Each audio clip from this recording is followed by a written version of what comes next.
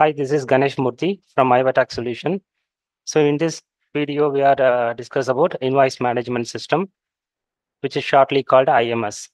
So we could understand at the end of session what is IMS and why IMS is required, and who are eligible to opt IMS, and when it is implemented or going to implemented, and how should we file IMS. Okay. What is IMS? What is Invoice Management System? It is a simple facility to enable us to accept, reject, or kept pending any inward supplies which is auto-populated in GSTR 2B. Okay, so this is it is a facility to avail correct ITC. So which are the invoices auto-populated in Invoice Management System? So other than these 5 categories of invoices, all the invoices are to be auto-populated in IMS. So which are the invoices not auto-populated? So ineligible ITC due to place of supply rule. For example, I am availing accommodation services in another state. So that ITC is ineligible as per place of supply rules. So that ITC will not auto-populated in Invoice Management System. And which ITC time limit under section 16.4 is lapsed, that ITC also will not auto-populate in IMS. Then ISK documents, for example, bill of entry. A bill of entry and should not auto-populate in IMS. We cannot do any action against that. And RCM invoices which inward supplies we are going to pay tax under reverse charge mechanism will not auto-populate in IMS. And GSTR 5 and GSTR 6. So document filed through GSTR 5 and GSTR 6 will not auto-populate in IMS. Then any amount we reverse manually in GSTR 3B, that will not be auto-populated. Okay. So other than these 5, all other inward supplies will be auto-populated in IMS. Okay. So when IMS is implemented, actually it says with the effect from 1st October 2024. In the first advisory, it says all invoices from 1st October 2024 will be covered under IMS. And in the second advisory, it is said that it will be enabled in the portal after 40th October. So, which means it is only applicable for the invoices from 1st October. That means for the October GSTR 2B, which is generated on 14th November, we may use the IMS facility. Okay. And there's a 2 different views in the IMS system. Okay, invoice management system. The one is a recipient view. So where a registered person can assess his inward supplies and take action. Okay. And the supplier view. In the supplier view, so we could check the outward supplies and the action taken by the buyer in that view. Okay. So first, where we could assess the invoice management system in the GST portal. In the services and return tab, we could access the IMS dashboard. Once we open the IMS dashboard, there will be 2 options, which is the inward supplies and another one is the outward supplies. So inward supplies is, I think already it is enabled, but not accessible right now. Outward supplies will be enabled shortly, maybe. So we could now see in the August month GSTR 2B, there is a option to open IMS dashboard. So this is the screenshot of that. So once we open IMS dashboard, there will be a 3 column, all other ITC and inward supplies from ISD and import of goods. As we have already seen in the previous slide, inward supplies from ISD and import of goods, we cannot take any action in the IMS dashboard, and it says in the advisory, it will not be auto-populated in the IMS. So the first tab is very important. All other ITC, it contains the B2B and B2B amendments, debit notes, credit notes, and e-commerce operator invoices. So here it is a summary of the screen, whether we have accepted, rejected, and list of numbers is displayed here. So if you open the B2B invoices, the inward supplies will be displayed like this. There is a multiple option. We could search and filter using this option. So we could search by the GST number and filter by the invoice number, and few options is there as per the advisory. And we could use this filter, and we could accept, reject, or bending. It is like a small round button. So we can select A, it means accepted. You can select multiple invoices through by selecting the serial number like this. By selecting a tick one by one, we could select the invoices, and then the title will be changed as a accept two records, or reject two records, or bending to two records, because the two record is selected in this screen. So the title will be changed. You can select the title, and we could accept the multiple records. If you have checked all the entries and all are eligible to you, so you could select the serial number like this. If you select tick the serial number, there will be a dialog box will be open. It says whether we could select only number of records in this page, or you want to select all the records in the all the pages. Three action is there. One is accept, and another one is a reject, and the third one is bending. So we know what is accept. So that supplies is always, it is our supplies. We have received the inward supplies. It is a genuine bill, so we could accept. And reject if it is not related to us. Uh, for example, the supplier wrongly entered our GSIN, so we could directly reject it. So there is a no doubt regarding accept and reject. What is the bending, and what is the reason for that? So the bending action, what to say, when there is a no clear confirmation whether that invoice is ours or not, or for example, the invoice generated on 30th so month end, okay, so that 30th October or 31st October, and the goods actually received in the November month, in the subsequent months. So in that case, what we are doing in the current scenario, we took that ITC and reverse in the column number 4B2 as a temporary reversal to reclaim in the subsequent months. So by using this facility, we could avoid that reversal and reclaim.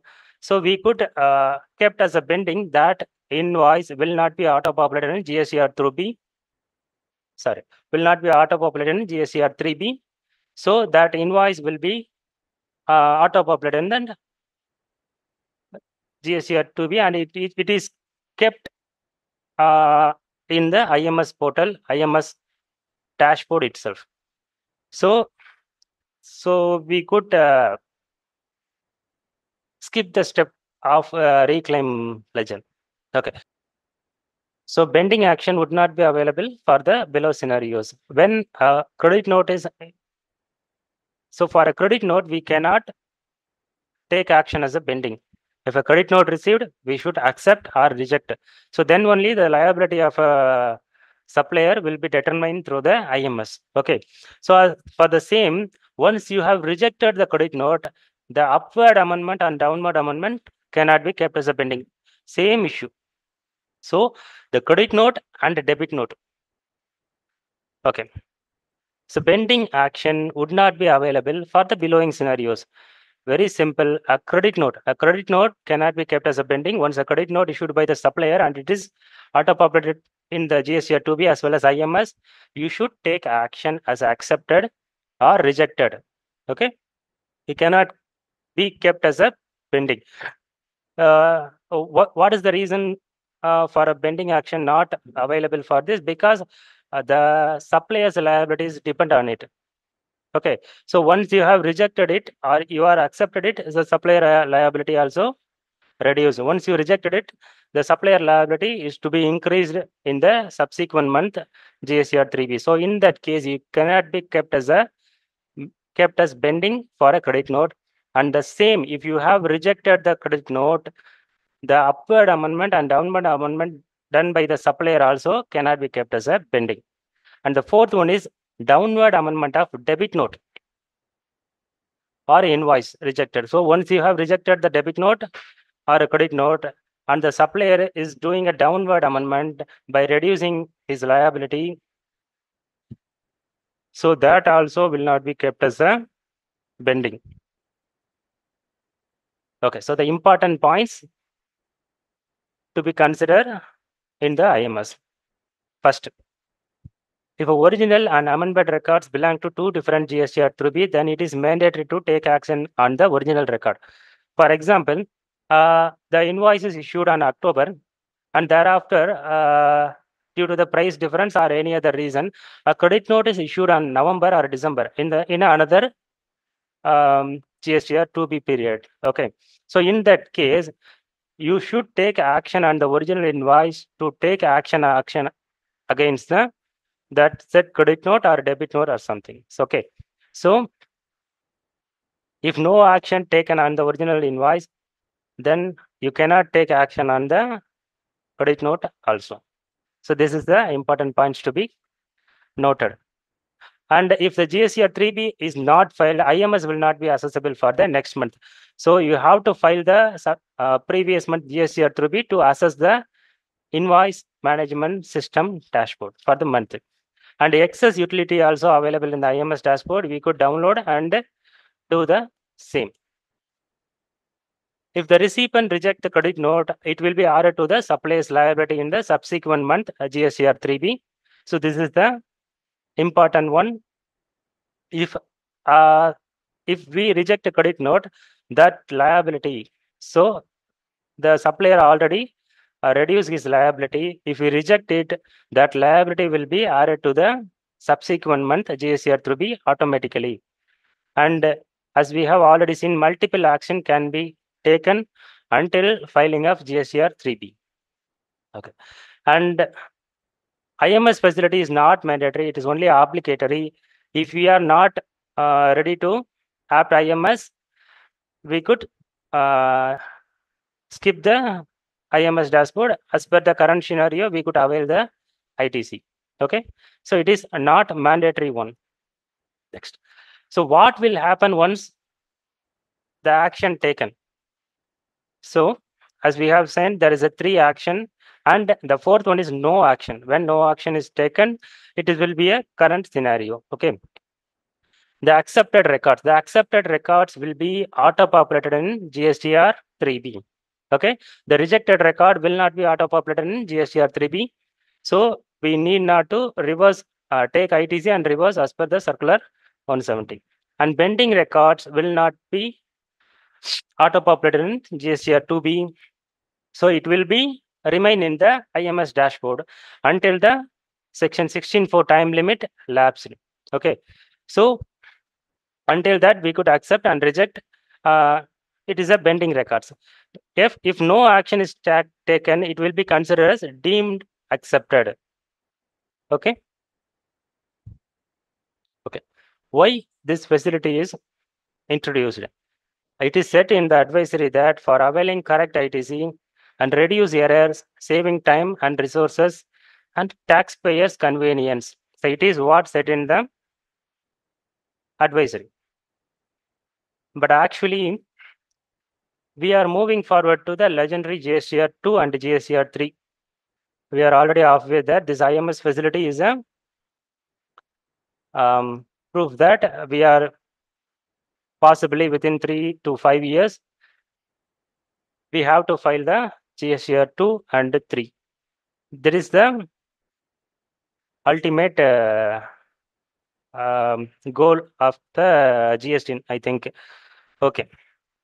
So, and generally, whether this IMS facility will be much helpful for us or it will be a burden to us. So that is the huge question mark. What my opinion is, it is it will be very helpful. It will be very helpful for the taxpayers. If a taxpayer, for example, a company and filing his tax return by themselves by appointing a full-time accountant or something, uh, this facility will be a much benefit to them because they are dealing with their company. They know everything, and they are dealing with only a single concern. So it will be very useful for them and very easy for them to access this portal and take action. As a consultant, as a GST practitioner, as a CA, it is not easy to access this portal for every clients. So this is my view, and whom it is applicable. The IMS facility is applicable to all the taxpayer, regular taxpayer, including special economic zone unit and casual taxpayer. And it is not applicable to the composition dealer because the composition dealers is not going to avail ITC. Okay. And till now we have seen the inward supplies, how to assess the inward supplies and take action in the IMS dashboard. And the next one is outward supplies. Okay. The supplier has to view this and take action against outward supplies. Okay, before we go to the outward supplies, the one point I have missed. So every month you have to select compute GSCR 2B. So after you take action, accepted, rejected, and pending, you have to select compute GSCR 2B. Then only the GSCR 2B is generated. As of now, the 14th of every month, GSCR 2B is generated. Hereafter, that will be considered as a draft GSCR 2B. The original GSCR 2B is after you take all the actions and you select the compute GSCR 2B, the GSCR 2B will be replaced. That will be called as the original GSCR 2B. So it is all in the advisory. Once it is come into live, we will see the actual one. Okay. So once you have selected the outward supplies, there will be a financial year and return period. Once you selected the month and year, we could see this view. Universal view of B2B supplies reported in GSTR1. So what we have declared in GSTR1 and IMF will be here, and the records rejected by the buyers, which is liability added back to the GSTR 3B. That means when the credit note rejected by the buyer, that will be reflected in the second column, rejected records. Okay. Okay. So we could download the summary in Excel also. Okay. So when we have selected the B2B summary, for example, I have a screenshot attached for a B2B invoices. So when we open B2B invoices, there is here also the filter option and search option is there. There will be a recipient GST number, invoice number, what we have filed. When we drag into right side of the page, we could find the status. In that status, whether action taken by them or no action taken by them, what is the status will be displayed here, and the GSTR 3B filing status also there. Okay. So this is as per the advisory. After it came into live, any difference there, I will post a separate video for it. And thank you. If any discrepancies are doubt, you may contact us and never hesitate to point out our mistakes. Okay. So, and thank you. Thank you all.